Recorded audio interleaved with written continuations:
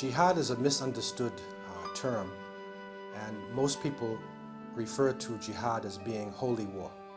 But actually, jihad in Arabic literally means to exert oneself, to struggle. Within Islamic lifestyle, jihad is a struggle to find peace. It is striving to rid oneself of evil.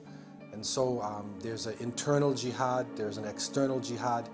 Anytime a Muslim is struggling against evil and trying to establish peace and goodness in his life, then this is what jihad really means. There is no literal translation or no literal use of the word jihad to mean holy war that you'll find in any text of Islam.